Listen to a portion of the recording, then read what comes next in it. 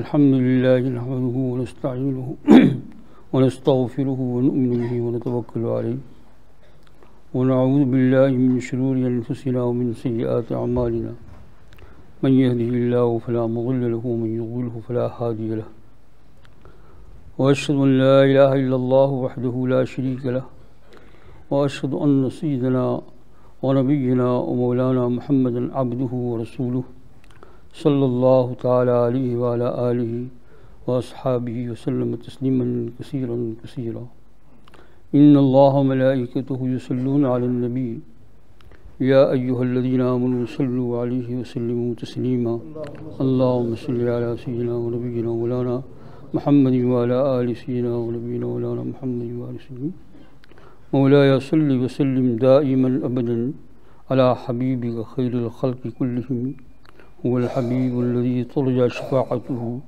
لكل حول من الاحوال مقتحم۔ آپ حضرات بہت دیر سے بیٹھے ہیں،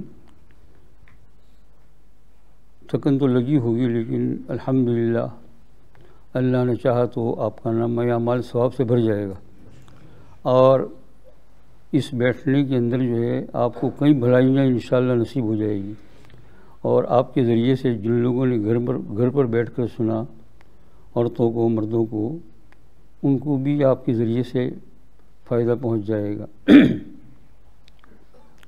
بہت بڑی بات ہے دینی اجتماع میں شریک ہونا اور سننا کان لگا کر، اسی چیز کی آج جو ہے وہ کمی ہے۔ آپ حضرات میں اکثر سب جو ہے وہ نوجوان ہیں اور معمر بھی ہے، سب کو اللہ جل شانہ قبول فرمائے۔ اصل میں مقصد ایسی مجلسوں کا، ایسے جلسوں کا یہ ہوتا ہے کہ ہمارے اندر خدا کا بھیجا ہوا دین آ جائے، جو دین کی کمی ہو وہ پوری ہو جائے، اور جو ہم بے راہ روی میں بھٹک رہے ہیں وہ چیز بھی ہم سے چھوٹ جائے، اور ہم عاشقان رسول بن جائے، اللہ جل شانہ کی محبت ہم طلب کرے اللہ جل شانہ سے، اور پھر جب اللہ جل شانہ کی محبت اور حق تعالی جل شانہ کا خوف اور حضور صلی اللہ علیہ وسلم کی محبت یہ دل میں اتر جائے گی تو پھر آگے بات بہت آسان ہو جائے گی۔ پھر ایسا ہوگا جیسا کہ یہ گاڑی چل پڑی، آٹومیٹک چلنے لگے گی۔ پھر ابھی جو گاڑی جو ہے وہ آٹومیٹک نہیں چل رہی ہے، بہت بے راہ روی اور بہت سی ایسی چیزیں ہیں کہ جو ہمیں آخرت میں تو دکھ دینے والی ہے، لیکن دنیا کے اندر بھی پریشان کرنے والی ہے۔ حق تعالی جل شانہ کے احکام سے دور ہونا، تو ایسی زندگی مل جائے کہ 2 رکعت نماز پڑھے تو سجدے کے اندر رونے لگے، نماز پڑھے تو نماز کے بعد رونے لگے، اللہ کا نام آئے تو ہمارا دل تڑپنے لگے، رسول پاک صلی اللہ علیہ وسلم کا نام گرامی ہمارے پاس آئے، کوئی آپ کا حکم آئے، کوئی سنت آئے تو ہمارا دل تڑپ جائے کہ یہ میں حضور صلی اللہ علیہ وسلم کی سنت کو چھوڑ نہیں سکتا، یہ حضور صلی اللہ علیہ وسلم کا حکم ہے، میں اس کو ٹھکرا نہیں سکتا۔ اب اس کے خلاف اس کو اپوزٹ میں دیکھ لیجئے، یہی دین کی کمی ہے کہ نمازوں میں جس طریقے سے دل لگنا ہے وہ نہیں، جس طریقے سے احکام پر چلنا ہے وہ نہیں ہے، اس میں گناہ کبیرہ بھی آ گئے اور گناہ صغیرہ بھی آ گئے، جھوٹ بولنا حرام، ہزاروں میل تک اس کی بدبو جاتی ہے لیکن وہ ہم کو پتہ نہیں چلتا ہے، حسد، بغض، کینہ، عداوت، لڑنا، جھگڑنا، اور پھر بہت لوگ جو آگے بڑھ جاتے ہیں تو پھر وہ ڈرگس وغیرہ کے اندر، شراب وغیرہ کے اندر بھی جو ہے وہ مشہور ہو جاتے ہیں۔ ترجمہ کریں گے۔ بسم اللہ الرحمن الرحیم۔ After praising Allah subhanahu wa ta'ala and sending salutations upon the beloved Messenger sallallahu alayhi wa sallam, Hadrat is sharing with us that firstly he would like to thank everyone for attending here today. He acknowledges that we have sat for a long period of time But Hazrat says that the benefits of our sitting here today will not only be felt by ourselves, but inshallah the benefits of which will be felt to those who did not even come here today and who did not participate in this gathering. Hazrat is saying that these gatherings are a means of a person coming out of confusion. At this moment in time, we are all wandering in confusion. Everyone wants tranquility, everyone wants contentment, yet we are wandering around in confusion. These events are a means for ourselves to understand our Creator, and these events are a means of ourselves becoming those who love the Messenger sallallahu alaihi wasallam. Our lives should become such. Our lives should become such that when a sunnah of the Messenger sallallahu alaihi wasallam comes in front of us, our hearts begin to desire that when can I implement this into my life? How can I acquire this sunnah in my life, and how can I become a beloved of the Messenger sallallahu alaihi wasallam? When you pray 2 rak'at of salah, then when we go into sajda and when we are prostrating in front of Allah subhanahu wa ta'ala, those sujood should be such that we begin to weep in front of Allah subhanahu wa ta'ala. At this moment in time, many of us are involved in such sins, minor sins, major sins, lying, hatred, jealousy, fighting with one another. Hazrat is saying that it comes to such an extent that a person starts to become involved in drugs, gambling, alcohol, and thereafter Hazrat will now explain further. अब ये मैंने इशारा कर दिया, सारे जो है रूहानी अमराज जिसको गुनाह कबीरा कहते हैं उसको बयान कोई तफसील से करना मकसद नहीं है, लेकिन अर्ज़ ये करना है कि ये चीज़ें हमसे कैसे छूट जाएं और हम कैसे पक्के दीनदार बन जाए, ऐसे पक्के दीनदार बन जाए कि माँ बाप की फरमाबरदारी करने लगे, बड़ों को बड़ा समझे, छोटों को छोटा समझे, लड़ाई झगड़ा फसाद से बचे, सुबह हो जाए तो फजर की नमाज जमात के साथ अपने अपने महल्ले में अदा करे, हर नमाज के वक्त जो है वो मस्जिद की तरफ दौड़े, और अगर मस्जिद की तरफ जाने का वक्त नहीं है तो जहाँ हम हैं वहाँ फैक्ट्री दुकानों में वहाँ नमाज कर ले, जमात अगर हो सकती हो तो जमात कर ले। ये सारे अच्छे अमाल यानी दीन के ये हमारे अंदर कैसे आ जाए, इसके ऊपर एक लम्हा सोचना है आपको, और उसी को मैं बताऊंगा, और इसी को बताने के लिए आया हूँ कि वो चीज़ हमारे अंदर आ जाए कैसे। वैसे तो मैं कहता रहूँ आप सुनते रहें, मैं कहता रहूँ आप सुनते रहे, और फिर उसके बाद फिर वही सुबह को जो है नमाज नहीं पढ़ेंगे, और फिर वैसे ही जैसे कल जैसे थे वैसे आज भी है, आज जैसे है वैसे कल भी है। तो ये हमारी ज़िंदगी जो है बदल कैसे जाए, इसके अंदर तगय्युर और तबद्दुल कैसे पैदा हो जाए। Hazrat is stating that the purpose is not to mention those sins which are great and those sins which are major and those sins which are minor. Rather, the purpose of him coming here at this moment in time is to make us aware of those good actions which will please Allah subhanahu wa ta'ala. How can they come into a person's life? For example, obedience to parents. For example, an elderly person knowing his position in society. A younger person knowing his position in society and what respect he must give to those who are elder than him. Hazrat is saying that for these actions to come to our lives, there has to be a purpose, there has to be a means for these to come into our life. For example, praying salah in the morning. For a person to come for Fajr Salah, a person to come for Salah, for Fajr Salah and to please Allah subhanahu wa ta'ala, this is a great action. This is an action with which a person can acquire the pleasure of Allah subhanahu wa ta'ala. Hazrat is saying that for a moment we have to contemplate on our lives. For a moment, let us contemplate on our lives of how can we make a change. Rather than Hazrat is saying that I keep talking and you keep listening, I keep talking and you keep listening. That can continue on and on, we will not get anywhere. The solution has to be made available to us and apparent to us that how can we make a change in our life. Let it not be that the same way we were yesterday we are today, and the same way we are today we will be tomorrow. There has to be a change, and this is what Hazrat will mention to us of how we can make a change into our life and please Allah subhanahu wa ta'ala. मिसाल के तौर पर यूँ समझो कि आपको बहुत ठंडी लग रही हो, जैसे यहाँ जो है ठंडा मुल्क है, खूब ठंडी लग रही हो, घर भी ठंडा हो गया, तो आप जो है हीटर ऑन करेंगे, उसके सामने बैठेंगे, पास में बैठेंगे, कमरा गर्म होगा। फिर जब वो हीटर बंद हो जाएगा या कमरे से आप बाहर चले जाएंगे तो वही आपको ठंडी लगने लगी। तो ये बराबर नहीं है। इससे बढ़कर एक और चीज़ है कि अगर कोई आदमी तंदुरुस्ती के साथ ऐसी ग़िज़ा खाना खाए ऐसी कि जो आदमी के बदन के अंदर गर्मी पैदा करती है, मसलन बादाम है, گاجر کا حلوہ ہے، میں نہیں کہتا ہوں تم یہ کھانا، پھر ڈاکٹر سے پوچھنا آپ نے، ہے نا، بادام ہے، گاجر، ایسی غذائیں، ایسے خوراک جو آدمی کھاتا ہے، استعمال کرنے کی ہے، تو سال ہا سال تک اس کے بدن کے اندر گرمی رہتی ہے، پھر وہ ہیٹر کی گرمی ہو نہ ہو تو بھی یہ اپنا کام چلا لیتا ہے، لیکن کھاتا کچھ نہیں ہے، پانی پیتا ہے اور جو ہے روٹی کے 2 ٹکڑے کھاتا ہے اور کہا ہے مجھے ٹھنڈی لگ رہی ہے، تو ایسا زندگی بھر کب تک چلتا رہے گا؟ تو آدمی کو ایسا ہونا چاہیے کہ اپنے بدن کے اندر گرمی پیدا کرے۔ یہ میں نے جسمانی اعتبار سے ایک مثال دی۔ اسی طریقے سے ہمارے روح کی مثال ایسی ہے کہ ہم جو ہے کسی کے سامنے بیٹھے تھوڑی دیر کے لیے اور پھر جو ہے بدن میں گرمی آئی، جیسے کبھی آپ بیٹھے، آپ نے بیان سنا تو درمیان میں کتنا گرمی آیا ہوگا۔ ابھی ہم نے جو حضور صلی اللہ علیہ وسلم کے شان مبارک کے اندر عشقیانہ اشعار سنے جو بہت عمدہ اور اعلیٰ تھے، بہت ہی عمدہ والا تھے، دل کو چھیلنے والے تھے، یہ ہم نے تھوڑی دیر سنے تو ہمارا دل کیسا ہوا، اور پھر جب بند ہو گیا، اٹھ گئے، تو پھر باہر جا کر وہی ہے، ایک سگریٹ لگا لی اور اس کے بعد دوسری جو لگا لی تو سارا کا سارا سب کچھ ختم ہو گیا۔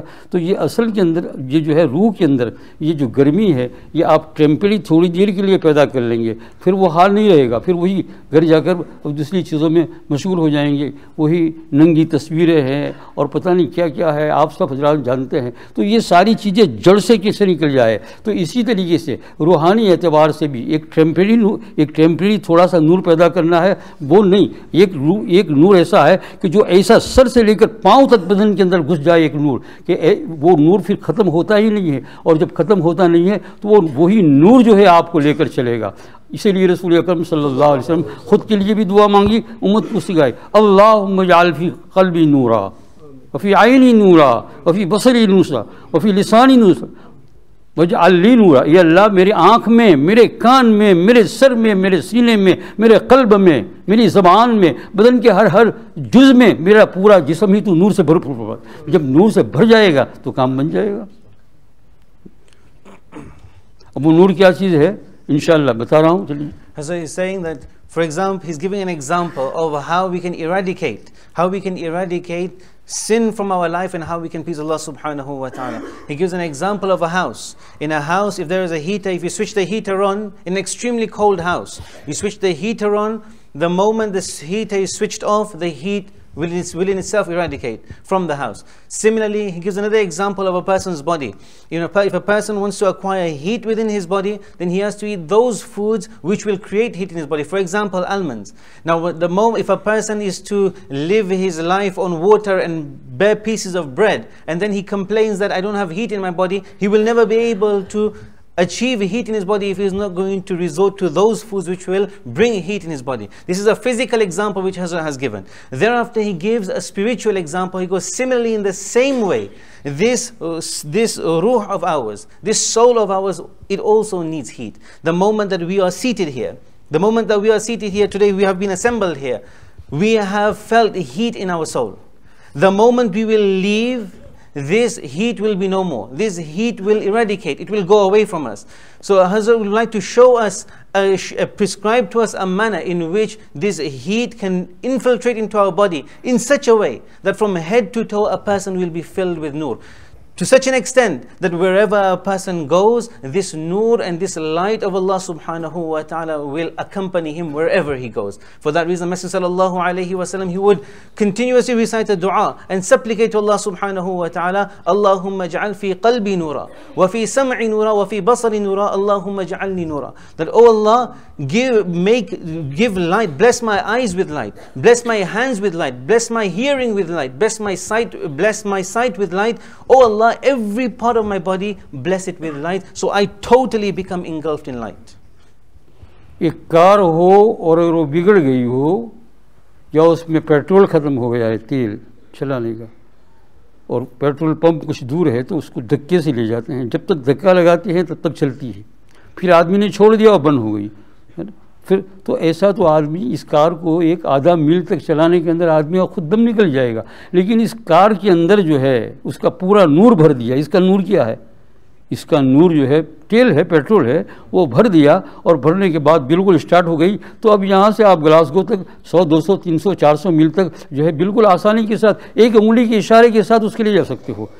سمجھے نا. تو اسی طریقے سے یہ ہماری دھکا گاڑی ہے. جب کہا تھوڑی دیر کے لیے تو ٹھیک ہے, آ گیا کچھ جذبہ, اس کے بعد پھر جب باہر گئے پھر وہی. تو ایسا نہیں, کوئی ایسا نور ہمارے اندر ہونا چاہیے کہ جو ہم کو 24 گھنٹہ دن کے اوپر چلائے, 24 گھنٹہ اللہ جل شانہ ہمارے سامنے ہو, یعنی اللہ کا تصور ہمارے سامنے ہو, حضور اکرم صلی اللہ علیہ وسلم کا تصور ہمارے سامنے ہو, قبر میں کیا ہونے والا ہے اس کا تصور ہمارے سامنے ہو. اس کو کہتے ہیں ایک نور, اور اسی کو کہتے ہیں خوف الہی, اور اسی کو کہتے ہیں محبت رسول. یہ کیسے پیدا ہو ہمارے اندر, اس کا ایک طریقہ ہے, وہ انشاءاللہ اختیار کر لو گے تو پھر آپ دیکھیے کہ یہ گاڑی جو ہے سال ہا سال تک نہیں. اگر اللہ جل شانہ نے آپ کو 70 ایئرس کی عمر دی, 80 ایئرس کی عمر دی, 100 سال کی بھی دی, 100 سال کی, اس کے اوپر وہاں تک یہ گاڑی چلتی رہے گی. کب تک چلتی رہے گی؟ جب تک مرو گے تب تک چلے گی, اور جب مرو گے تو بھی یہ نور کام آئے گا. دوسرے لوگ اس کے پاس بیٹھے ہیں کہ بھائی کیسا ہے, وہ کہتا ہے لا الہ الا اللہ, لا الہ الا اللہ, لا الہ الا اللہ, اور جنت پہ پہنچ جاتا ہے. Hazrat is saying that, for example, a car runs on petrol. If a car does not have petrol, a person will have to push the car. How long can a person push a car without petrol? It comes a point where a person becomes tired and he will not be able to push anymore. However, if the car is filled with petrol, then from here to Glasgow, approximately 200-300 miles, a person will be able to travel with ease.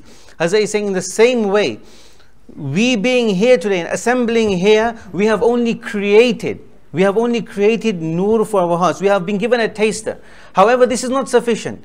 What we need to have is 24 hours of the day, every single day, we have nur accompanying us. And this is what the pleasure of Allah subhanahu wa ta'ala is. When a person has nur in his life, that is the fear of Allah subhanahu wa ta'ala, that is love for the Messenger sallallahu alayhi wa sallam. And for this, there is a method, which Hazrat will inshallah like to share with us now. یہ نور سرکار دو عالم صلی اللہ علیہ وسلم کا جسم مبارک تو مجسم نور ہی نور تھا, بہت زیادہ پھوٹنے والا نور تھا. اس وقت اس نور کو جو صحابہ کرام نے جو حاصل کیا, جلدی سے مل بھی گیا اور بہت پکا مل گیا. وہیں سے یہ نور چلا ہے اور یہ قیامت تک چلے گا. اگرچہ وہ بات نہیں جو حضور صلی اللہ علیہ وسلم کے جسم مبارک کے اندر, لیکن غلامان رسول صلی اللہ علیہ وسلم, آپ صلی اللہ علیہ وسلم متبعین, جن کو صحابہ کہتے ہیں, جن کو تابعین کہتے ہیں, جن کو اولیاء کہتے ہیں, جن کو عالم بعمل علماء کہتے ہیں, اور جن کو جو ہے قطب اور ابدال کہتے ہیں, ان کے اندر یہ نور آتا رہتا ہے اور قیامت تک چلے گا. اس لیے تاکہ امت جو ہے وہ کسی مشکل میں پھنس نہ جائے. جب وہ اس نور کو حاصل کر لے گی اپنے زمانے سے, تو اس وقت ان کو دین پر چلنا بہت ہی آسان ہو جائے گا, دھکا بھی نہیں لگانے پڑے گا, نور اس کو جو ہے تکلیف بھی نہیں ہوگی. بلکہ وہ اگر شریعت کے خلاف چلنا چاہے, اللہ کے حکم کے خلاف چلنا چاہے, تو بھی نہیں چل سکتا ہے. وہ نور اس کو چلائے گا, سیدھا چل اس طریقے سے. Hazrat is saying that this nur, once it comes into a person's life, every step of his life, this nur will accompany him. Even until he breathes his last. When he is on his deathbed and people are around him and people will be asking him that what's the situation at this moment in time. And at that moment, even from his lips, the kalimat la ilaha illallah will continuously be heard to those people around him. Hazrat is saying that this nur has come from the Messenger sallallahu alayhi wasallam. Although it is not in its complete form like it emerged from the Messenger sallallahu alayhi wasallam. However, his companions, ridwanullahi ta'ala majma'in, and thereafter the tabi'un, and thereafter the tabi'un, and thereafter descending right from them until now, this nur can still be found. And this nur will take a person from in this world, it'll accompany him until he breathes his last. Why? So that a believer is not faced with any trouble. Even if he is faced with trouble, then this nur which has come initially from the Messenger sallallahu alayhi wasallam will be able to partake in these troubles with ease. یہ حدیث پاک میں آتا ہے, ایک نوجوان سرکار دو عالم صلی اللہ علیہ وسلم کی خدمت عالیہ میں حاضر ہوا اور بیٹھا. بیٹھنے کے بعد ہمت کر کے اس نے کہا, یا رسول اللہ, اسلام تو لے آیا میں, لیکن خواہشات نفسانی جو ہے بہت پریشان کر رہی ہے, آپ مجھے زنا کی اجازت دے دیجیے. کس چیز کی؟ زنا کی. اب دیکھیے حضور صلی اللہ علیہ وسلم, میرے جیسے کوئی ہوتا ہے تو کہتا ہے کہ نکل جا, مسجد میں ایسی بات کرتا ہے. آپ صلی اللہ علیہ وسلم نے اسے قریب بلایا, کہ قریب آ جاؤ, قریب. کہا پھر کہا مجھے زنا کی اجازت دی. تو آپ صلی اللہ علیہ وسلم نے اسے کہا کہ تو جس سے زنا کاری کرے گا وہ کسی کی ماں ہوگی کسی کی بہن ہوگی، کسی کی چچی ہوگی، تو کیا تجھے یہ پسند ہے کہ تو تیری ماں کے ساتھ زنا کرے، تیری بہن کے ساتھ زنا کرے؟ کہا نا یا رسول اللہ ایسا نہیں ہو سکتا. تو آپ صلی اللہ علیہ وسلم، وہ بھی کسی کی ماں ہے، وہ بھی کسی کی بہن ہے، اور وہ بھی کسی کی پھوپھی اور چچی ہے، تو کیسے برداشت کر سکتا ہے؟ اس سے اس پر بڑا اثر ہوا، اور پھر قریب بلایا اور کہا سینہ لا، تیرا سینہ. جب اس کی چھاتی سینہ سامنے کیا، آپ صلی اللہ علیہ وسلم نے اس کے اوپر ہاتھ رکھا اور ہاتھ رکھ کر چھوڑ دیا. وہ جوان کہتا ہے کہ اسی وقت اسی مجلس کے اندر اس نور کی وجہ سے زنا کی ایسی مجھے نفرت ہو گئی کہ زندگی بھر میں اس کا خیال کرتا تھا تو مجھے بخار آتا تھا، زنا کا خیال بھی نہیں کر سکتا تھا میں. یہ ہے نور جو حضور. ایسا تو حدیث میں بہت سارے واقعات ہیں، لیکن میں اگزامپل کے طور پر بیان کرتا ہوں کہ یہ نور وہاں سے چلا ہے. اس طریقے سے کام بنے گا، سمجھے نا. ابھی ہم لوگ جو ہے ایسا نور حاصل کریں، کس طریقے سے حاصل کر سکتے ہیں؟ ایسا نہیں کہ مسجد میں آئے، فجر کی نماز تو کتنے دن تک پڑھی نہیں، کبھی پڑھی کبھی نہیں پڑھی، ظہر میں آئے کوئی سب میں کھڑے ہو گئے، ادھر کھڑے رہ کر بات کی، ادھر کھڑے رہ کر بات کی، جب نماز ہوئی ٹوپی نکال لی، باہر جا کر پھر وہی سگریٹ بیڑی یا پھر جو ہے غیبت یا اور لڑکیوں کو دیکھنا یہ شروع ہو گیا، کیونکہ وہ نور آیا ہی نہیں. تو یہ نور ہمارے اندر کیسے آ جائے، اس کا ایک طریقہ ہے جو مختصر وقت میں آپ کے سامنے رکھنا چاہتا ہوں. انشاءاللہ جو بھی عمل کر لے گا اللہ جل شانہ اس کے اندر جو ہے 90% نہیں 100% کامیابی رکھی ہے اللہ جل شانہ نے. وہ بھٹکے گا نہیں، اور یہ وہاں تک چلے گا کہ موت کے وقت بھی اس کو یہ نور کام آئے گا. Hazrat gives an example in the hadith of Messenger sallallahu alayhi wa sallam. In his company a youngster once came, and he came to Messenger sallallahu alayhi wa sallam and said, Ya Rasulullah sallallahu alayhi wa sallam, I have lustful desires, I am overcome with lustful desires. Please give me permission so that I may commit adultery. Please give me permission that I may commit adultery. Hazrat says that look at the gentleness of the Messenger sallallahu alayhi wa sallam, that he called him forward. And he brought him close and he said to him that woman with whom you want to commit adultery, she is a mother to a daughter, she may be a daughter to a mother, and she may be a sister to a brother. Would you like it if someone did the same thing with your mother, your daughter, your sister? At that moment he said, Ya Rasulullah, I would never be able to accept that. So he said, similarly, the same way you wouldn't be able to accept it, how do you think they would be able to accept it? At that moment the Messenger sallallahu alayhi wa sallam, he brought him even closer. He said, come even closer.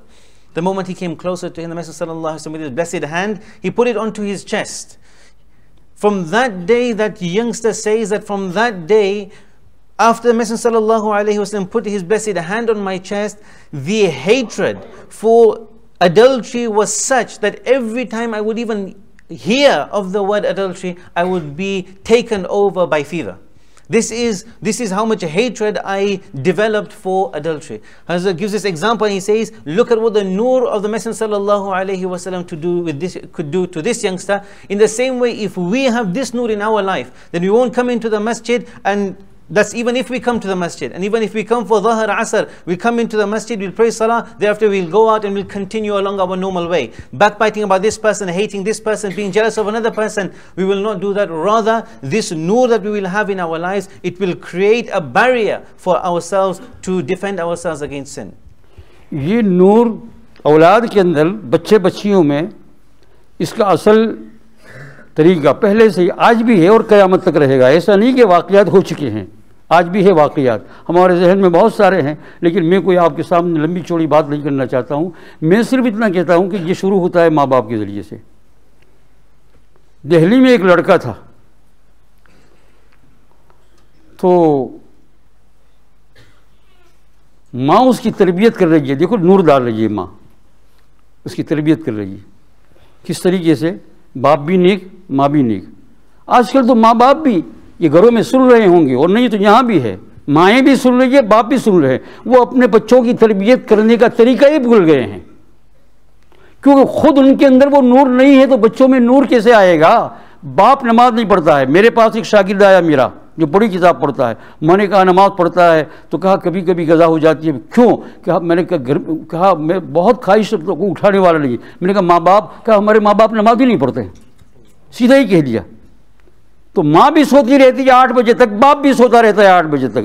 اشراق تو بہت بڑی چیز ہے، فجر کی نماز تک نہیں پڑھتے ہیں، نہ ان کو یہ پتا ہے کہ اتنے سال تک ہم نماز نہیں پڑھ رہے ہیں، ہمارا کیا ہوگا، ہماری اولاد کا کیا ہوگا۔ 12-1 بجے تک جو ہے ظلمت میں نور کے مقابلے میں اپوزٹ میں ظلمت آتا ہے، ظلمت میں بیٹھے ہوئے ہیں، ننگے ننگے پکچر دیکھ رہے ہیں، بچوں کو دکھا رہے ہیں، وہ بھی مزاق کر رہے ہیں، بچے بھی مزاق۔ تو ایسے ماں باپ کے ذریعے سے نور ہوگا نہیں، لیکن ہر ماں باپ ایسے نہیں ہوتے ہیں، قیامت تک اللہ رکھے گا، ایسا نہیں کہ زمانہ ختم ہو گیا۔ دہلی میں ایک لڑکا تھا، تو ماں اور باپ دونوں نے نور بزرگوں سے حاصل کیا تھا، اور جب ان کی شادی ہوئی، بچہ پیدا ہوا گھر میں، تو اس لڑکے کے متعلق ماں نے اور باپ نے سوچا، تو ماں کے ذہن میں یہ تدبیر آئی کہ اس کو ابھی سے جو ہے، چھوٹا ہے، بچہ ہے، نماز فرض نہیں ہے اس کے اوپر، لیکن کیسے اس کے دل کے اندر اللہ کی محبت ڈال دی جائے۔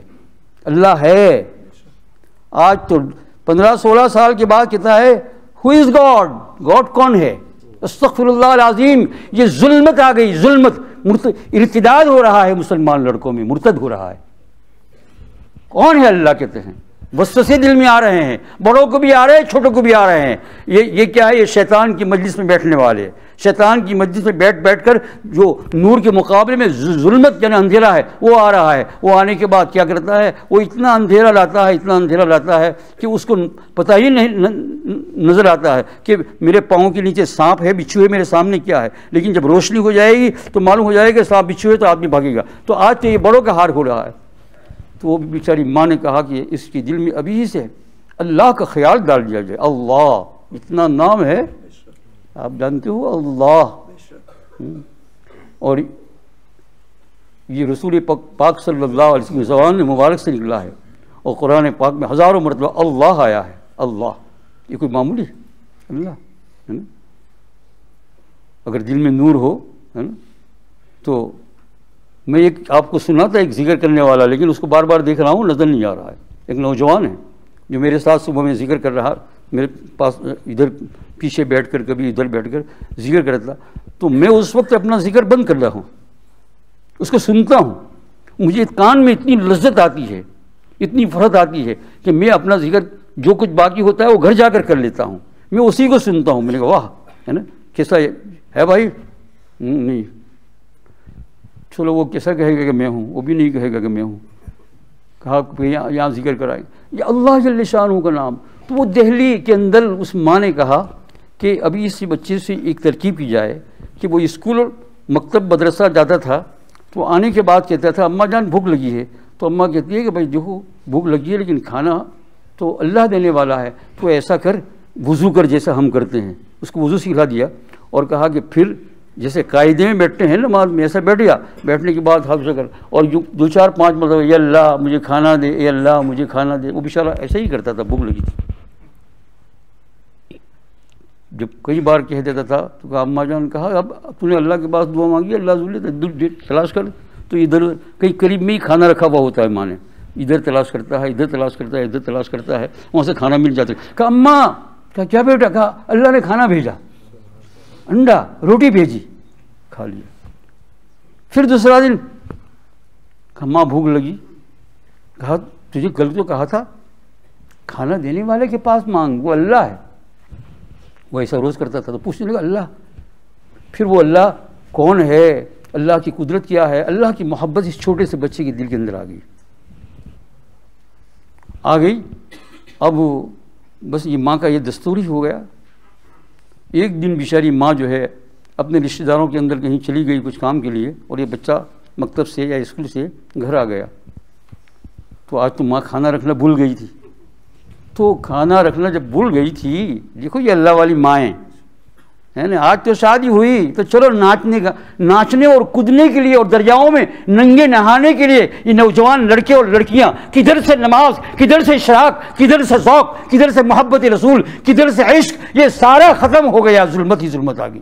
دو لوگ ننگے ناچ رہے ہیں شادیوں میں اور بیاہوں میں، ننگے ناچ رہے، یہ ظلمت ہے، یہ شیطان ان کے اوپر ہے، ان کو شیطان نظر نہیں آ رہا ہے، جو ان کو نچا رہا ہے ڈگڈگی لے کر، شیطان نچا رہا ہے، جہاں شادیاں ہوئی یا نہیں ہوئی، رات کو دن کو خرافات، اس کے اندر سر پر امامے بھی کبھی کبھی باندھے ہوئے ہیں، پھر بھی وہ ناچ رہے ہیں۔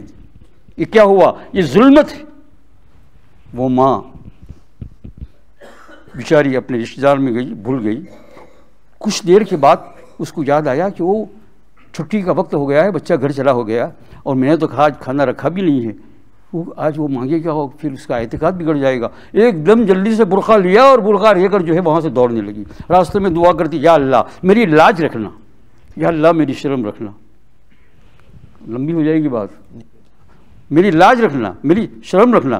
میں نے بچے کو یا اللہ تیرے ساتھ جوڑنے کی کوشش کی ہے، اگر آج اس کو کھانا نہیں ملے گا تو وہ کہیں گے آج اللہ بھول گیا، یوں کہے گا. نعوذ باللہ، اللہ بھولتا نہیں. دوڑتی دوڑتی دعا کرتی کرتی آئی. گھر میں آئی تو دیکھا بچہ جو ہے بستر پر بیڈ پر پڑا ہوا سویا ہوا، آرام سے نیند نکال رہا ہے. جلدی سے اس کو بوسا دیا اور اٹھایا کہ بیٹا بھوک لگی ہوگی. کہا اماں کیسی بھوک لگی، ابھی تو کھانا کھایا، ابھی تو کھانا کھایا، بھوک کیسی لگی. اور آج تو تم بہت اچھا، آج تو کھانا جو ہے میں نے دعا مانگی تو کھانا جو ہے روزانہ جو کھاتا ہوں اس سے بھی میں نے اچھا کھایا. کہا تو نے کیا کیا تھا؟ کہا وہی میں آیا، وضو کیا، اور تم نہیں تھی تو مجھے کوئی فکر نہیں تھی کیونکہ کھانے دینے والے تم تھی نہیں. میں نے پھر وہی اللہ سے کہا، یا اللہ کھانا دے کھانا دے کھانا دے. تو پھر میں نے ادھر ادھر تلاش کیا تو قریب میں ہی مجھے کھانا مل گیا. کون یہ؟ حضرت خواجہ قطب الدین بختیار کاکی رحمۃ اللہ علیہ. یہ لڑکا کون؟ آج بھی ان کی قبر کے اوپر جو ہے لوگ جاتے ہیں، فیض حاصل کرتے ہیں. قطب مینار کے پاس ہے دہلی کے اندر، جاؤ تم جانا وہاں. خواجہ قطب الدین بختیار کاکی. ان کو کاکی اس لیے کہتے ہیں کہ کاکی جو ہے اس کا معنی روٹی بھی ہوتا ہے. تو یہ چونکہ روٹی کا معاملہ تھا اس لیے ان کا لقب ہی بڑے ہو کر پڑ گیا، خواجہ قطب الدین بختیار. یہ کیا ہوا تھا؟ یہ نور آیا. دیکھا آپ نے یہ نور کیسے ظاہر ہوگا؟ اس نور نے جو ماں نے بچے کو دینے کی کوشش کی تو یہ نور یہاں تک چلا کہ وہ خواجہ قطب الدین بختیار کاکی اکیلے نہیں، ہزاروں نہیں، لاکھوں کو نہیں، ان گنت لوگوں کو لے کر جنت میں جائیں گے. کتنے لوگوں کی زندگیاں تبدیل ہو گئی ان کے ذریعے سے. دیکھا یہ نور، یعنی خود بھی ڈوبنے سے بچ گئے اور بہت سے لوگوں کو بھی ڈوبنے سے بچایا. تو یہ نور ہمارے اندر آ جائے. ایک تو یہ ہوتا ہے کہ ماں باپ سے شروع ہوتا ہے. چلیے Hazrat gives the method of how a person can bring nur into his life. He mentions an incident which took place in India in a place called Delhi. And Hazrat says that these incidents are not those of the past. These incidents take place at this moment in time. He knows many, but because of time restraints, he can't go into detail. And he says that these incidents will continue until the day of Qiyamah. However, he mentions one incident which took place in Delhi with regards to a young boy. His mother and his father from a very, very young age, since he was born, had this intention that how can we put the nur of Allah subhanahu wa ta'ala, how can we pour the nur of Allah subhanahu wa ta'ala in this child's heart. And from here Hazrat addresses those fathers who are present here and those mothers who are listening at home, that it is time that we try to implement nur into our life. We try to bring nur into our life. It's come to such a point that we, let alone talking about children having nur into their life, let alone children having nur in their life, parents themselves don't have nur in their life. It's come to Hazrat gives an example of a student who's studying by him, that he asked him that why do you not pray your salah? He goes, it's, all my salah they become qada. Why are they qada? Don't you have anyone to wake you up? He says, no, my parents don't pray salah themselves, so I cannot wake up. And thereafter he addresses parents saying that if we do not bring nur into our lives, it is very difficult for ourselves to put nur into the lives of our children. That is why we are surrounded by darkness. It's come to such a point now, unfortunately, that parents are viewing illicit pictures at home, illicit videos at home, illicit material on the internet at home, and they are partaking in that with their children. So how can nur come into the lives of your children? Thereafter Hazrat says that this youngster, the parents had this ambition that we want to put the nur of Allah subhanahu wa ta'ala in this child's heart from a very young age. So the mother thought, and she came to a conclusion, and she came to this conclusion that I am going to tell this child whenever he comes back from school that you must be hungry, so the child will agree. And then when he asks for food, I will tell him that ask Allah subhanahu wa ta'ala, for He is the one that will give you food. So the child comes home the first day and he asks the mother for food. The mother says, ask Allah subhanahu wa ta'ala, Allah is the one who gives you food. So the child, he turns to Allah subhanahu wa ta'ala, the mother prepares food and she keeps it to her side. The next day, he comes back home and he asks for food. The mother says, did I not tell you that ask for Allah subhanahu wa ta'ala? So again, he agrees and he says, I forgot. And he asks Allah subhanahu wa ta'ala. The mother prepares food and leaves it. Again, at this juncture, Hazrat says that it is very, very important that parents understand that until we do not have nur into our lives, we will not be able to put nur into the lives of our children. Hazrat gives an example of weddings that take place nowadays. That weddings are taking place, those who are supposedly pious and those who physically show their piety, yet there is semi-naked dancing going on in weddings. If we are engulfed in this darkness, how can the light of Allah subhanahu wa ta'ala possibly come into a person's heart? If a person is in darkness, he will not be able to see a serpent, he will not be able to see a spider next to him until he switches on the light and he will see what danger he is in. So this child would come home every day and he would ask for food. The mother would say, ask Allah subhanahu wa ta'ala. It came to a time where this mother, unfortunately, she had to leave. And she was taken over by some commitments. And it came to our attention that my son is at home and he will be hungry and he will come to ask for food and he will ask Allah subhanahu wa ta'ala and there will not be any food there and I am going to be embarrassed, I am going to be shameful. So she runs home and she hurries on her way home. She is making dua to Allah subhanahu wa ta'ala. Oh Allah, I have tried to instill your nur into this child of mine. I have tried since the day he was born. Today, unfortunately, I forgot and I could not be at home. If he makes dua to you and there is no food, what belief will he have in your existence? And what belief will he have that you are the one that gives him food and sustenance? When she makes her way home, she comes home and she goes to the bedroom of the child and she enters upon the child and she kisses him and she sees him sleeping and she embraces him.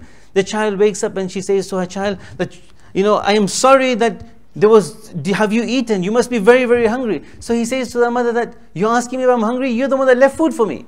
So she said, what was there to eat? So he says to her that I came home and as you had always told me I would make dua to Allah subhanahu wa ta'ala. So again I made dua to Allah subhanahu wa ta'ala. And then when I went to see the food was there. And let me tell you, my mother, that this food was the best food that you have made. So Hazrat says from this example that if we have nur in our lives, and it starts from now, there is one method of how nur can come into ourselves is through parents. Parents hold the key for nur to be instilled into our children. If we do not have nur ourselves, then how will it possibly come into our children? This is the first method that could be used for the nur of Allah subhanahu wa ta'ala to come into our lives. Hadrat Khaja Moinuddin Chishti Ajmeri rahmatullah alayh, ये हिंदुस्तान के अंदर जो आपको दिन नज़र आ रहा है, तो ये एक ही दिन के अंदर 70,000 गैर मुस्लिमों को कलमा पढ़ा दिया। कैसा नूर था उनके अंदर। हाँ, और ये नहीं कि ज़माना ख़त्म हो गया, चल रहा है, क़यामत तक चलेगा। अल्लाह ताला ने इसकी कुरान पाक में और हुज़ूर सल्लल्लाहु अलैहि वसल्लम ने हदीस में खबर दी है, लेकिन उसको ढूंढने के लिए आंखें तो चाहिए ना। तो ख्वाजा मोइनुद्दीन चिश्ती अजमेरी रहमतुल्लाह अलैह, इतने ज़्यादा लोग उनके हाथ पर इस्लाम कबूल किया तो घर गए एकदम खुशी खुशी। अम्मा जान उनकी थी, तो वहाँ कहा कि अम्मा जान आज तो ऐसा हुआ कि हाँ बेटा मैंने बाहर से भी सुना, लेकिन बैठ जा मेरे सामने। जब बैठ गए तो कहा बेटा ये तेरा कमाल नहीं है, ज़िंदगी भर के अंदर मैंने तेरे लिए दुआ की और तुझे जब तू पैदा हुआ तो जितनी मुद्दत तक मेरी छाती से तूने दूध पिया, मैंने बगैर वुज़ू किए और बगैर बिस्मिल्लाह के तुझे दूध नहीं पिलाया। इसका ये नतीजा है।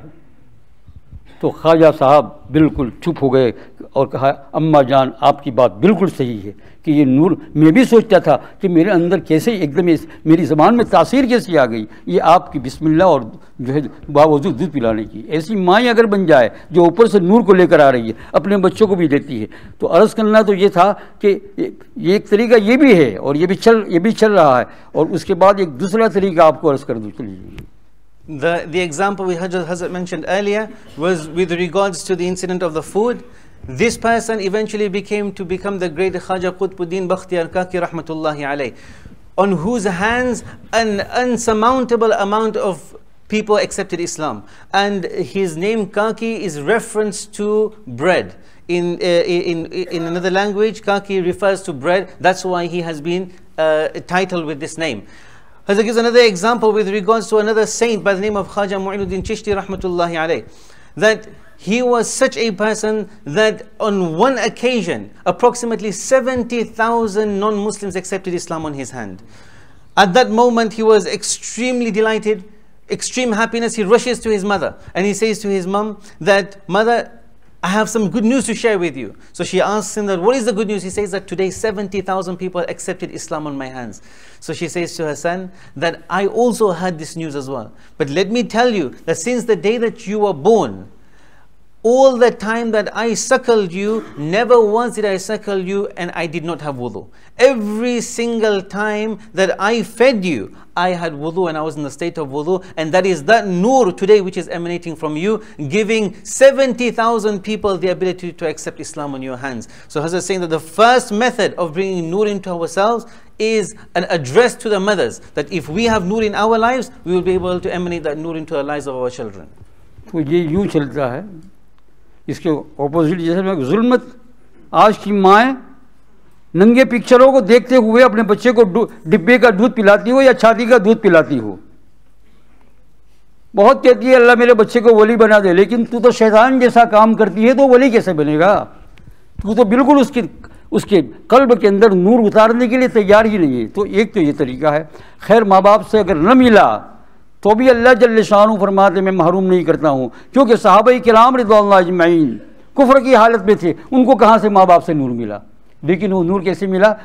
حضور صلی اللہ علیہ وسلم. تو اب بھی طریقہ یہ ہے کہ اگر آپ کو حاصل کرنا ہے تو باقاعدہ اس کے لیے وقت کچھ لگانا پڑے گا، محنت کرنا پڑے گی. مکان بنانے کے لیے، گھر بنانے کے لیے، شادی بنانے کے لیے کتنا مشورہ اور کتنی بات کرتے ہیں. اس کے لیے بھی آپ کو کرنا پڑے گا. اگر آپ جائیں گے، میں بات بہت زیادہ کھولوں گا تو نہیں، لیکن تجربے کی بات ہے.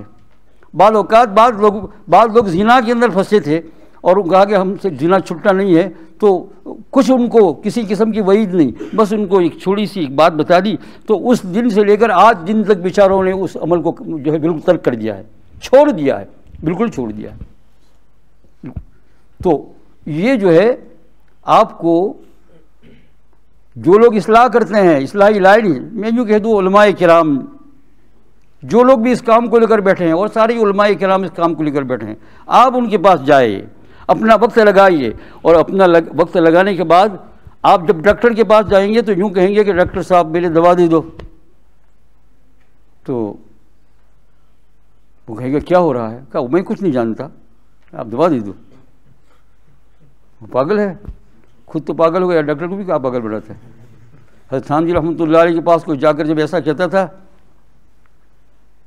تو کہتے تھے کہ میں علام الغیوب ہوں گیا. علام الغیوب، تم اپنے عیبوں کو بیان کرو، اپنی چیز رکھو.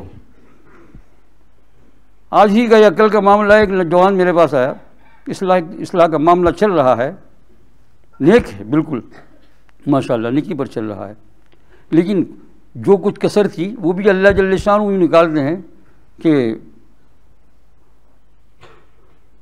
ان کے دماغ میں وسوسے آ رہے تھے زنا کاری وغیرہ کے، یعنی نظر بد وغیرہ کے، اور ابھی وہ پوری چیز چھوٹ نہیں رہی تھی. وہ ننگے پکچر وغیرہ، غیر محرم عورتوں کی پکچر وغیرہ آتے ہیں ہے نا. یہ تو یہ پہلے انہوں نے بیان کیا، پھر کہا میں نے آج بہت خطرناک خواب دیکھا ہے. مجھے کیا؟ تو کہا یہ خطرناک خواب دیکھا ہے کہ میری ماں جو دوسرے ملک میں ہے، اس کی طلاق ہو گئی ہے اور وہ کسی کے ساتھ چلی گئی ہے، اور کوئی غیر مسلم کے ساتھ چلی گئی، اور بہت سارے. میں نے کہا تمہاری ماں بہت نیک، شبہ نہیں کرنا، کچھ بھی نہیں ہے، اور جیسے ہے ویسے ہی ہے. لیکن حق تعالیٰ جل شانہ تمہیں یہ بتلاتے ہیں کہ تم جیسے یہ بے پردہ عورتوں کو جو خواہش کی نظر سے دیکھنے کی کچھ تمنا یا کچھ نیت کرتے ہو، میں نے کہا کہ یہ بتایا خواب کے اندر، وہی حضور صلی اللہ علیہ وسلم کی حدیث جو پہلے میں نے آپ کو بیان کی وہ اس کے سامنے بیان کر دی کہ کیا تم تمہاری ماں کے ساتھ ایسا کرنے پر راضی ہو، بہن کے ساتھ راضی کرنے پر راضی ہو؟ بالکل ڈھیلا ہو گیا ماشاءاللہ، آنکھ میں آنسو آ گئے. اور مجھے امید ہے کہ کام اس کا بن جائے گا، یہ اللہ جل شانہ جاننے والے ہیں. تو بھائی اس طریقے سے کام کرنے سے بنے گا. ہم لوگ صرف آگے کوئی نماز پڑھ لی، کوئی نہیں پڑھ لی، ٹوپی نکال لی، یہ کہ اور ہم سمجھے کہ ہم دیندار بن جائے. قرآن پاک کے اندر اس کے خلاف ہے. وہاں یوں کہا والذین جاہدوا فینا لنہدینہم سبلنا، محنت کریں گے راستہ بتائیں گے. ام حسبتم ان تدخلوا الجنہ، अभी क्या तुम यूं ही समझ रखा है कि तुम यूं ही जन्नत में दाखिल हो जाओगे, बस कुछ करना ना पड़ेगा? तो मेरे अजीज़ दोस्त और बुजुर्गों, बात को ख़त्म कर रहा हूँ, बहुत ज़्यादा वक्त नहीं है, 9:30 बजे तक तो जो है वक्त दिया है, तो जो है ये नूर को इस तरीके से हासिल कर लो, किसी न किसी तरीके से इस काम पर लग जाओ। जो लोग लगे हैं और जो कमी है तो अपनी अपनी जगहों के ऊपर माशाअल्लाह अहलुल्लाह उलमाए किराम सब मस्जिदों के अंदर दर्स देते हैं, उनके पास जाओ, बैठकर बात करो और जो है उनको बात अपनी सुनाओ और सच्ची सच्ची बात कर दो। जो आदमी इस्लाह करता है उसके लिए ये फ़र्द और शर्त है कि वो उसका नाम लेकर उसकी बुराई किसी के सामने बयान नहीं कर सकता है, वरना हराम है। लेकिन एग्जाम्पल के लिए, बगैर नाम के लिए तो ये तो किताबें भरी हुई है, हज़रत थानवी की, हज़रत शेख ज़करिया रहमतुल्लाह अलैह की, बुज़ुर्गों की किताबें भरी हुई है बगैर नाम कि फ़लाने का ये वाक़या हुआ, फ़लाने का ये वाक़या हुआ। तो इस तरीके से इंशाअल्लाह ताला इस्लाह हो जाएगी। Hazrat is saying that another way, not everyone has the fortunate the fortunate method of having their parents instilling the nur of Allah subhanahu wa ta'ala into them. However, Allah subhanahu wa ta'ala does not deprive anyone. Those that still seek the nur of Allah subhanahu wa ta'ala, He gives an example of the Sahaba. The Sahaba didn't have their mothers and their fathers to instill the nur of Allah subhanahu wa ta'ala into them. Yet they presented themselves in the company of the Messenger sallallahu alayhi wa sallam, who rectified them in turn. Allah subhanahu wa ta'ala, Hazrat says that similarly in our case, that if we want to rectify ourselves, then we have to sit in the company of those scholars who are in a position of rectifying others, and put our matters in front of them. Don't sit in front of them and ask them to and expect them to rectify you without you telling them what your problems are, what your matters are. For example, if a person goes to a doctor and you tell a doctor that prescribe me some medicine, and he says what's wrong with you, and he says, you say I don't know, just prescribe your medicine, then that person is going to be insane and is going to make the doctor insane too. The situation is as follows, that you will explain your ailments and in turn the doctor will prescribe you the medicine accordingly. Similarly, you visit the company of a sheikh, of a scholar, and you sit in his company and you put your matters in front of him, so that he may show you the way forward, and he may show you the manner in which you can bring nur into your life. As it gives an example of a person a youngster came to him and said that I suffer from an illness of lustfully looking at women. Lustfully looking at women unlawfully. I look at such pictures which I am ashamed of. So, as I said, and then thereafter he related a dream, and he said that I saw a dream last night, and in that dream I saw that my mother, who is in another country, she has been divorced and she has gone off with someone else. So, as at that moment he stopped him and he said, there's no need to worry. There's no need to worry, your mother is very pious. However, this is Allah subhanahu wa ta'ala showing you that, interpreting the words of the Messenger sallallahu alayhi wa sallam in your dream, that the same way that you will look at other women, how would you like it if someone done that to your own mother? And Hazrat says that if we continue in this way and you try to bring the nur of Allah subhanahu wa ta'ala into our hearts, then Allah subhanahu wa ta'ala will guide us. But it needs an effort. Allah Hazrat mentions the ayah of Allah subhanahu wa ta'ala, وَالَّذِينَ جَاهَدُوا فِينَا لَنَهْدِيَنَّهُمْ سُبُلَنَا. Those people who strive in our path, we will open the ways for them. أَمْ حَسِبَتُمْ أَن تَدْخُلُوا الْجَنَّةِ. Do you think you will enter Jannah without making any effort whatsoever? It cannot happen. We have to make the effort, and Allah subhanahu wa ta'ala will accept us and give us the ability to implement His nur into our hearts. एक बात ये भी है कि शायद आप लोग सोचोगे ये ऐसे ख्वाब हम सब लोगों क्यों नहीं आते हैं ना, ये हिकमत होती है अल्लाह पाक की, चूँकि वो पूरा मुकम्मल दीन पर चलना चाहता है और शुरू भी कर दिया है, पूरी अपनी इस्लाह करता था हर चीज़ के ऊपर, थोड़ी कुछ कमी थी तो हक़ ताला जल्ल शानुहू ऐसे मौके पर ख्वाब के ज़रिए से या किसी के ज़रिए से क्या करते हैं, मदद फरमाते हैं। इसलिए हर एक को ये आना लाजिम नहीं है, लेकिन जो हम काम करते हैं वो इसी तरीके से है, यानी जो है उसकी तारीकी और जुल्मत इसी तरीके से है, अंधेरा है, बिल्कुल अंधेरे के अंदर हमें कुछ जो है यानी जुल्मत के अंदर हमें नज़र नहीं आता है। मैं ख़त्म करता हूँ आखिर में हज़रत मौलाना रूमी रहमतुल्लाह अलैह की एक बात जो मसनवी शरीफ के अंदर उन्होंने अशार के अंदर लिखी है, एक वाक़या छोटा सा लिखा है कि एक आदमी जो है वो बेचारा, दो भाई थे तो उसमें से एक भाई जो है वो बाज़ार में गया, और कौन से बाज़ार में गया, टाउन सेंटर के अंदर बाज़ार में उस जगह पर गया जहाँ सारे के सारे इतर बेच रहे थे, इतरिस्तान कहते हैं उसको उर्दू में, सारे के सारे इतर बाज़ार। तो वहाँ जैसा अंदर में घुसा तो फ़ौरन बेहोश हो गया, वो गिर गया, एकदम बेहोश ही तारी हो गई।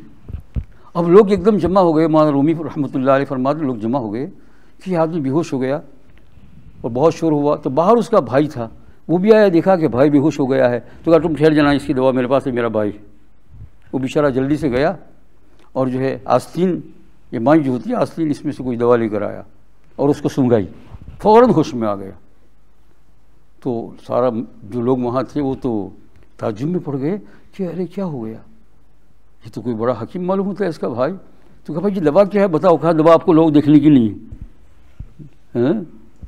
اور الانسان حریص فی ما منع، عربی کا مقولہ ہے، انسان کو جس چیز سے منع کر دیا جاتا ہے اس میں زیادہ حریص بنتا ہے۔ نہیں اب تو بتلانا ہی پڑے گی۔ کہا نہیں مجھے چھوڑو، نہیں، لوگوں نے سب طرف سے پکڑ لیا، جانے ہی نہیں دیا کہ دوا بتلاؤ کیا ہے، بے ہوشی کی دوا۔ تو اس نے کہا جب نہیں مانتے ہو تو دیکھ لو۔ تو اس میں سب پاخانہ تھا، ایک کاغذ میں کیا بھر کے لایا تھا، پاخانہ سکھایا اس کو، پاخانے سے ہوش میں آ گیا۔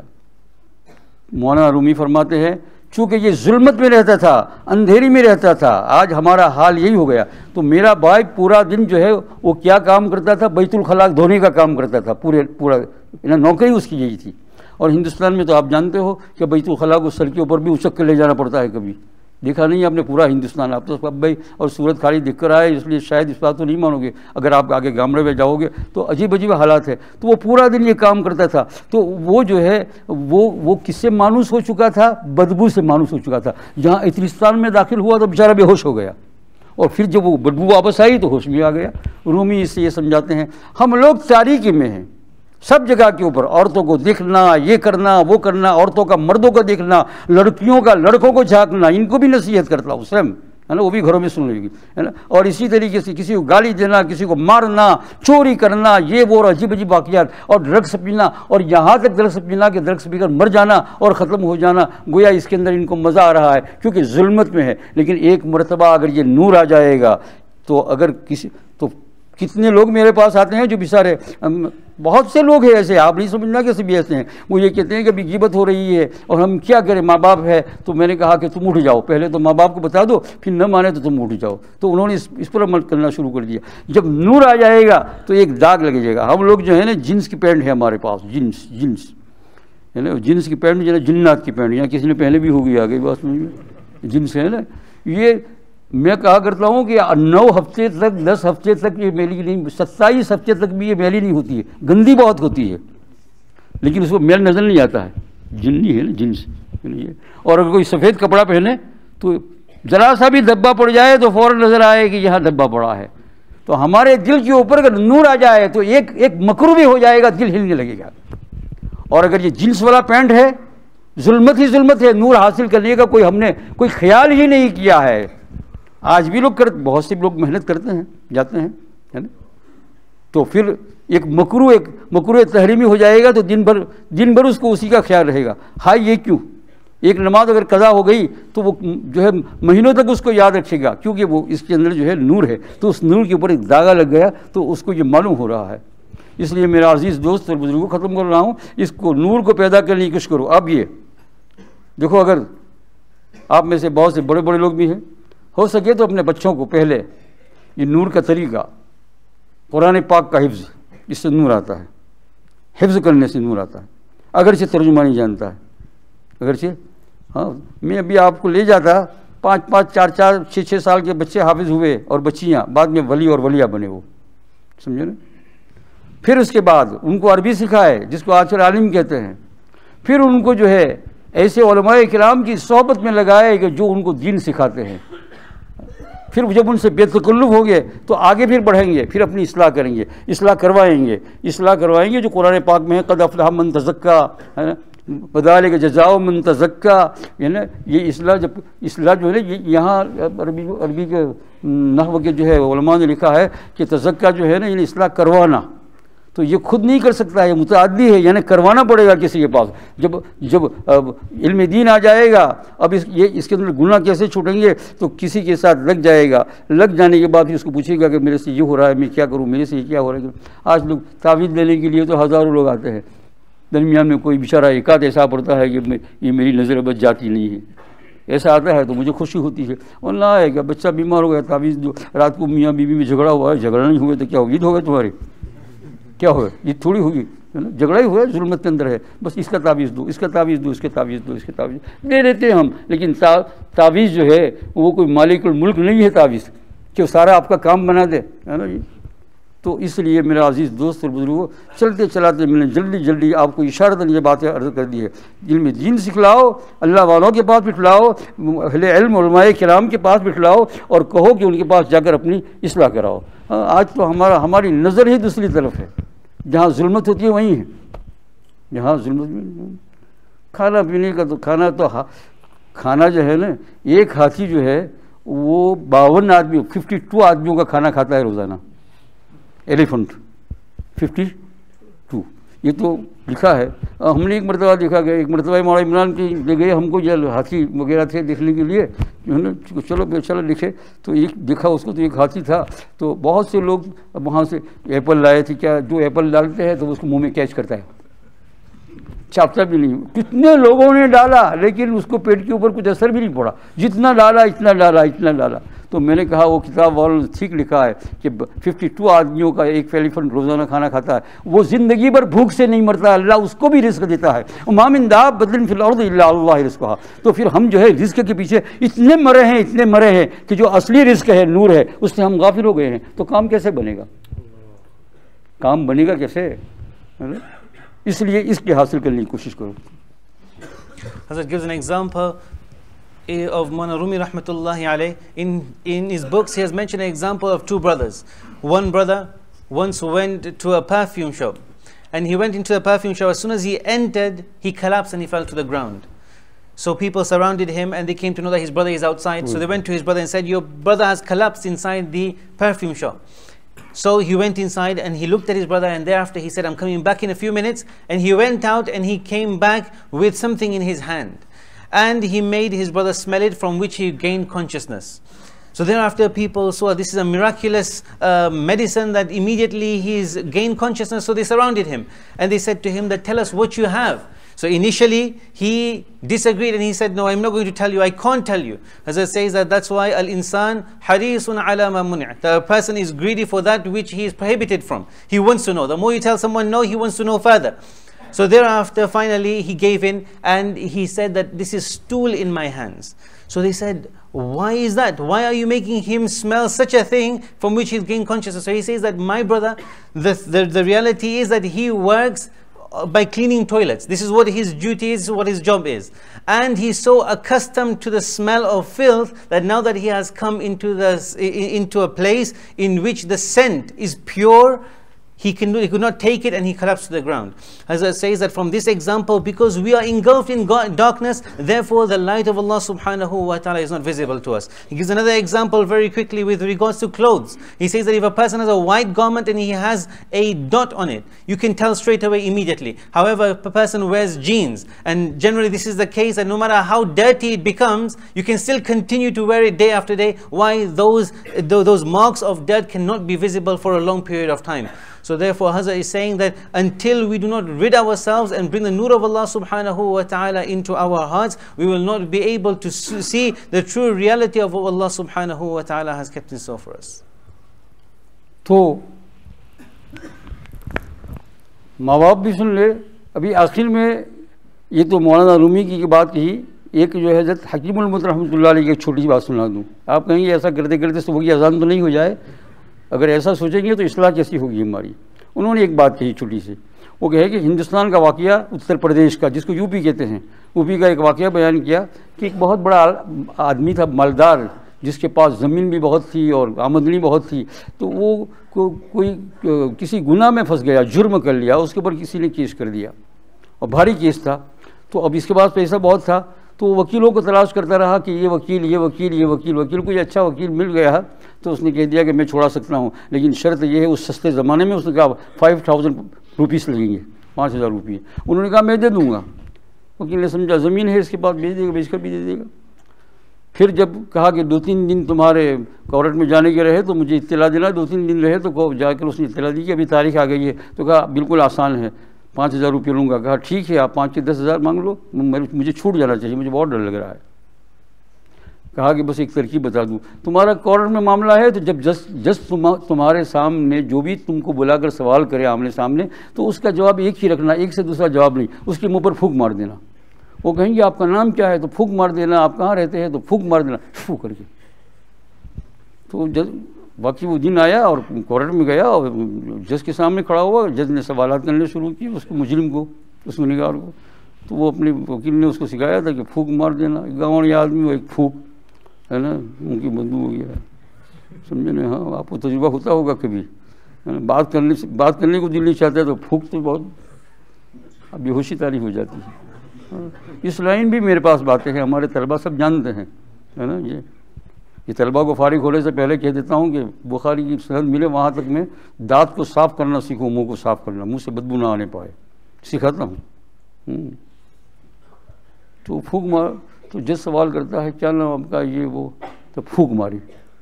تو جج نے جلدی سے پھر لکھ دیا گھبرا کر کہ بھائی یہ تو جو ہے آدمی پاگل اور دیوانہ ہے, اور پاگل اور دیوانے کا یہاں کیس نہیں چل سکتا ہے, اور تو جو ہے وکیل اس دروازے سے نکلا اور وہ مجرم اس دروازے سے نکلا ملاقات کے لیے. گیو می 5000 کا پھو.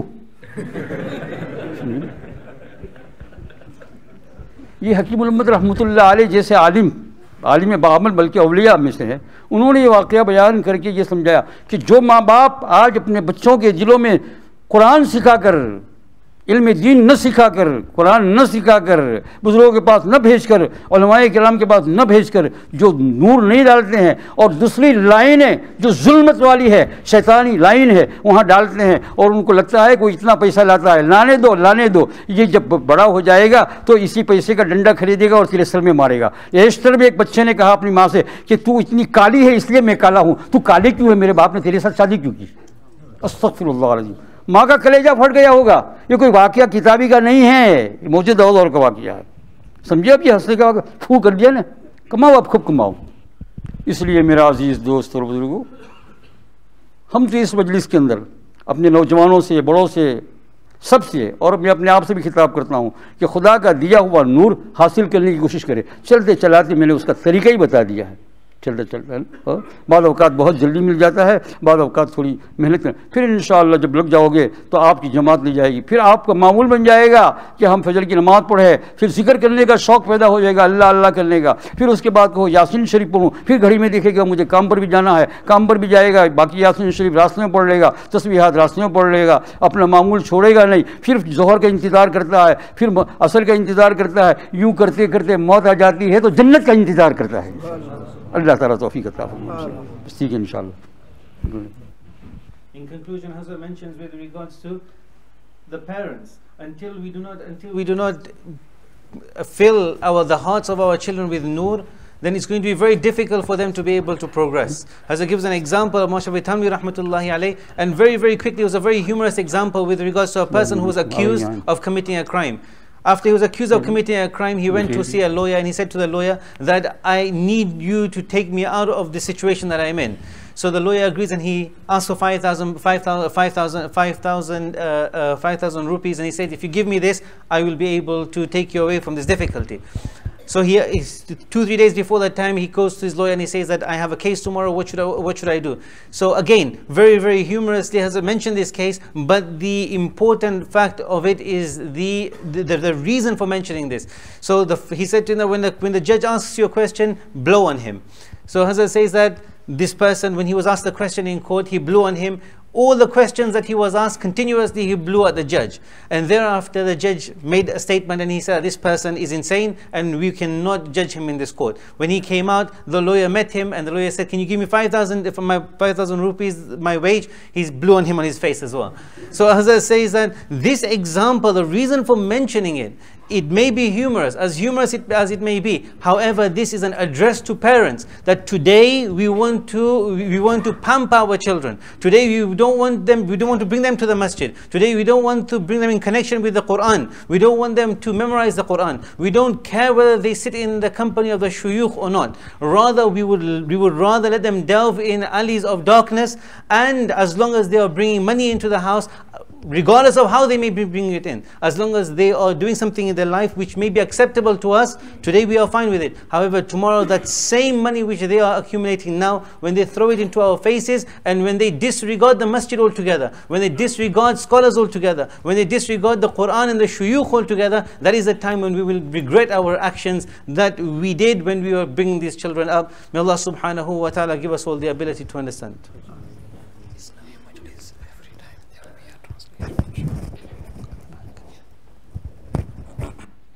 A very quick announcement that Hazrat has a program.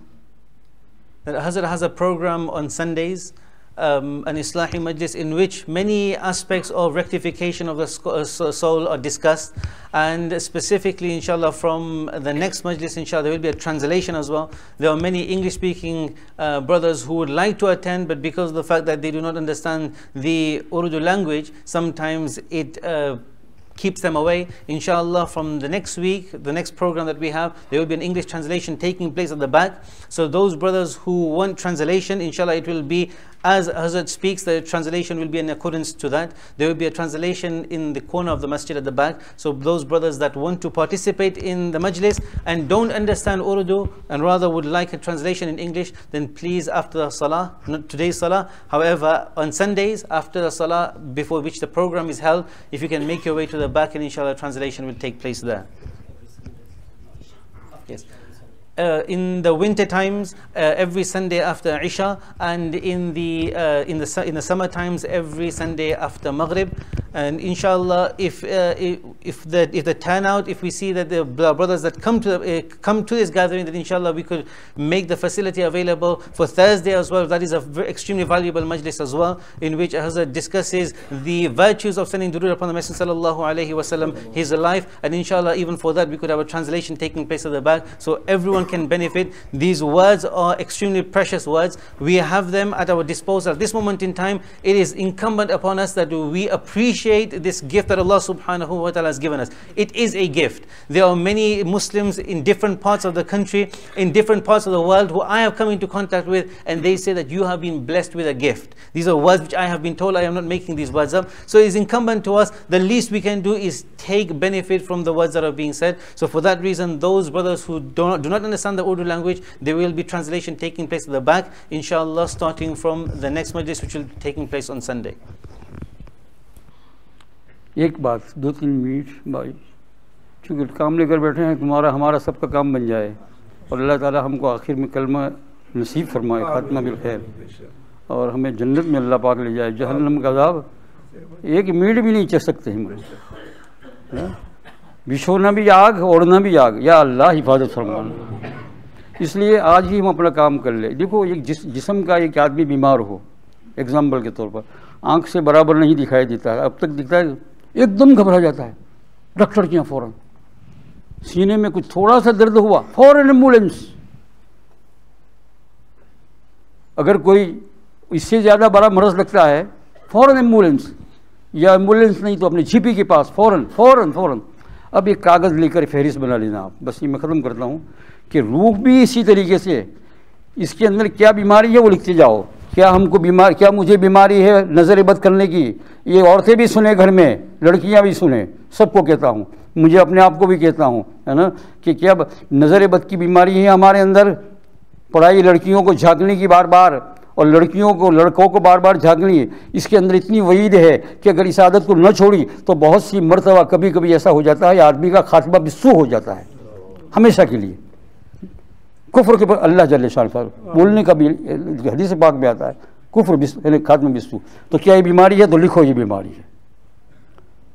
جھوٹ بولنے کی عادت ہے، لکھو جھوٹ بولنے کی عادت ہے ہمارے اندر.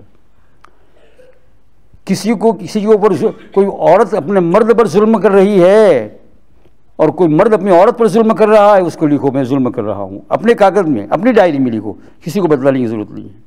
کان کا کیا گناہ ہے؟ گانا وانا سب ہے نا.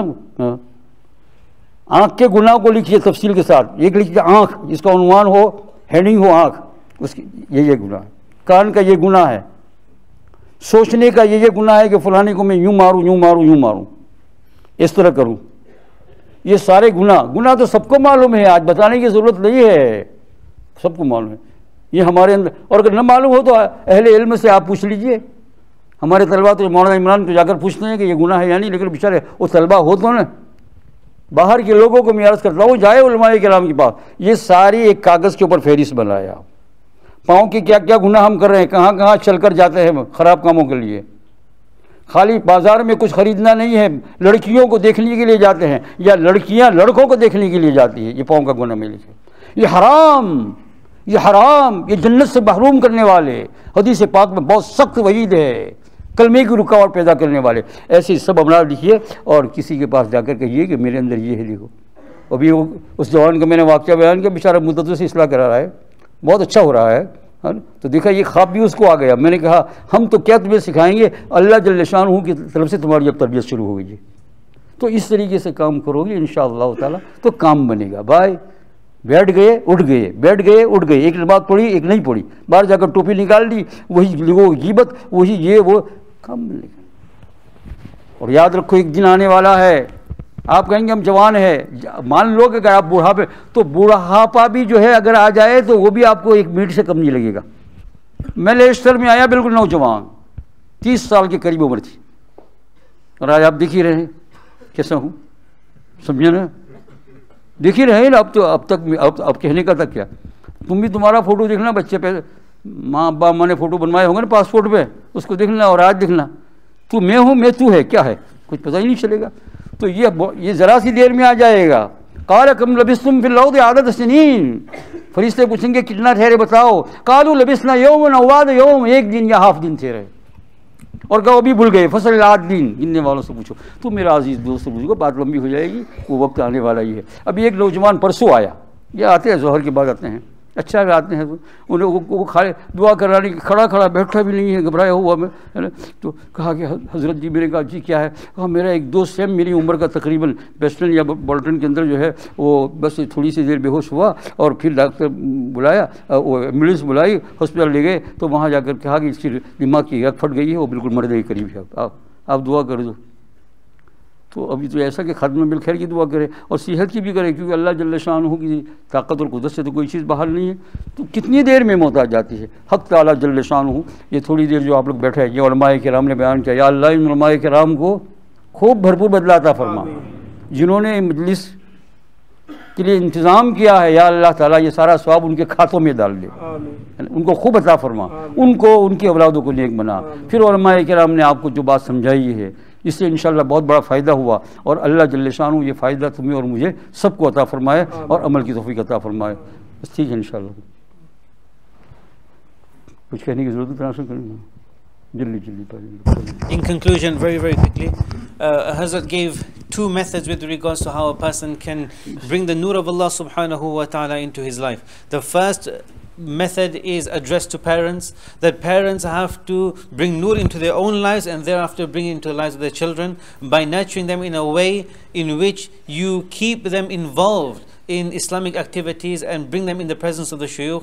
The second method in which a person can rectify himself and a person can bring the nur of Allah subhanahu wa ta'ala into his life is by presenting himself in front of the shuyukh and in their company and asking them how he must rectify himself. And in order to achieve this, Hazrat gives his humble opinion that if a person can on a piece of paper list all those things which are being a barrier from him and the nur of Allah subhanahu wa ta'ala. For example, lying, for example, backbiting, for example, taking drugs, for example, lustfully looking at women. All these ailments that are in a person's life, if a person writes them down and thereafter presents them in front of a scholar, a person that can rectify him, and thereafter inshallah subhanahu wa ta'ala will give him the ability to bring the nur of Allah subhanahu wa ta'ala into his heart.